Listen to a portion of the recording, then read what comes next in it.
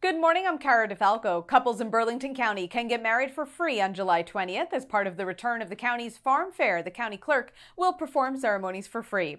Head to Tom and Jerry's in Elizabeth today to celebrate National Hot Dog Day. They'll be handing out dollar dogs between 12 and 5. Hunterdon County's commissioner is calling on all municipalities to join the campaign to make the county stigma-free by 2023. So far, 5 communities have made the pledge.